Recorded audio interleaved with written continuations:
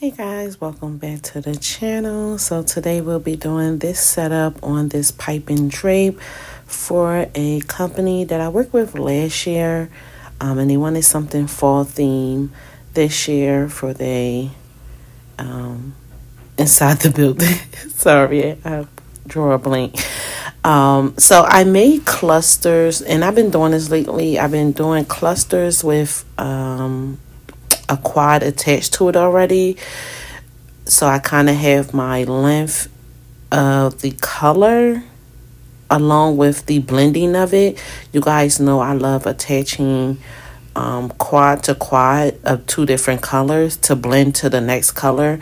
So I've been kind of adding the quad already to that color, knowing that I'm going to eventually add it anyway, so it's just easier to just add it at home when I'm prepping, just to save time.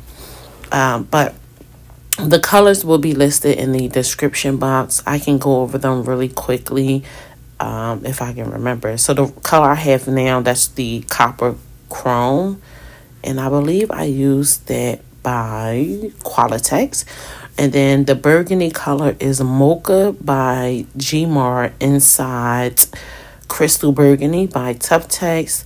The mint green color is Empowerment by Tuftex, and I believe I stuffed it with Eucalyptus by Kalisan, but you can use like Eucalyptus by Sempertex, Kalisan. They all pretty much would give the same look. And then the last color, I want to say I did orange inside caramel brown.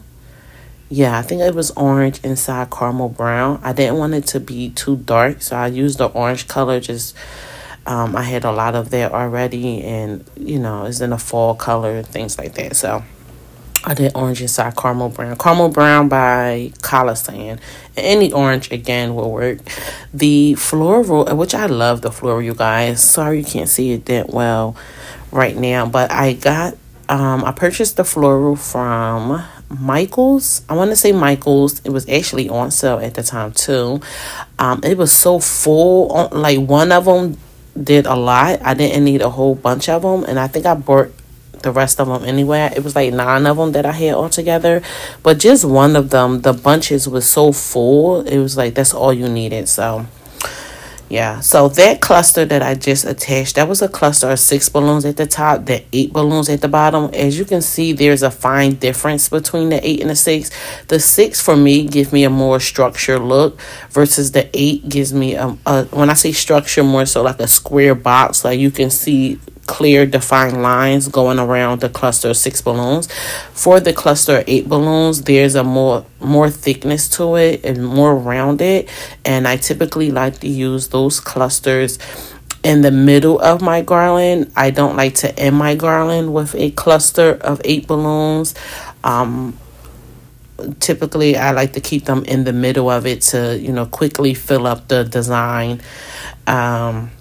kind of thing. If I use them at the end, then I'm definitely adding a quad or something to it, just to give it a more structured look. So like you see, that cluster I just added was a cluster of 6 and a quad of 4 balloons because it sits on the floor.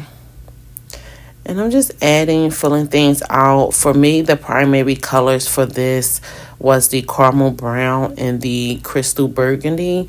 Those were my primary colors. And then the mint green.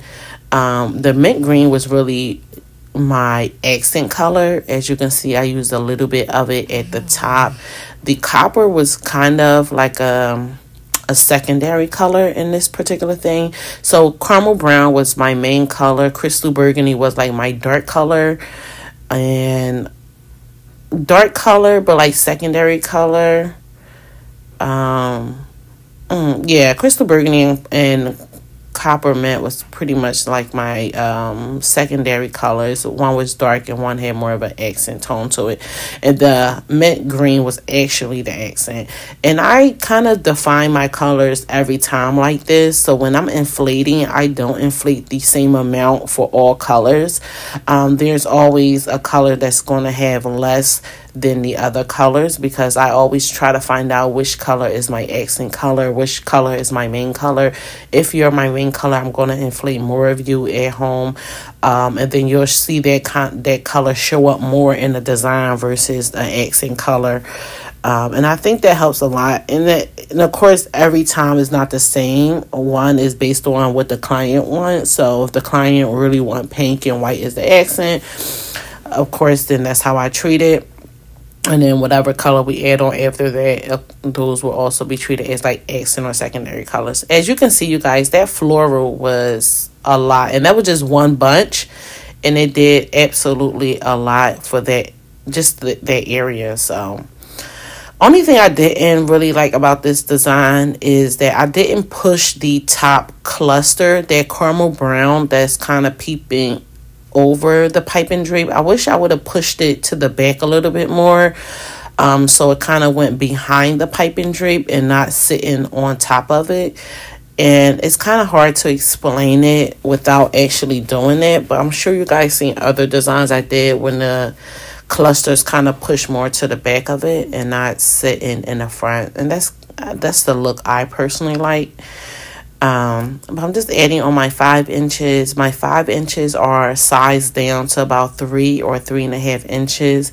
I do use my legenda when I inflate my balloons. I use my legenda. I put it on 0.7 for double stuffed balloons, and if it's a single stuffed balloon, I use 0.6 because it's less pressure for single stuff. So I use a lower amount for single stuffed balloons. All right, so now I'm on, this is my last piece, and I decided to break it up and not do a big full piece because, you know, that's just what I'm feeling these days. And as you see, the mint green is still my accent color, so I didn't put a lot in there. I have like 1 quad right now, and I'm just adding in some colors. And most of the times, you guys, I just be adding in balloons. Oh, this is a prime example is what I mentioned about the caramel brown being behind the piping drape. As you see, the crystal burgundy is not sitting in front of it. It's pushed to the back of it. I like that look way more than like sitting in the front of it, personally. So this is me making my ray point on the floor so the balloon's not moving too much. And I did do it on the other side as well. I just didn't do it on camera. This is the clear gaff tape with 260. I absolutely love it. I have the black gaff tape as well. They both work. The black gaff tape is definitely a little bit more stronger. I just like the clear sometimes, so because it's not as visible, or the transparent. And I know some people struggle with the gaff tape, but especially the transparent one with it ripping at the top. You can always add extra at the top, as well as I like to make sure that my rig point is directly under the balloon I'm using. I'm not putting it to the right or to the left. I'm putting it directly underneath.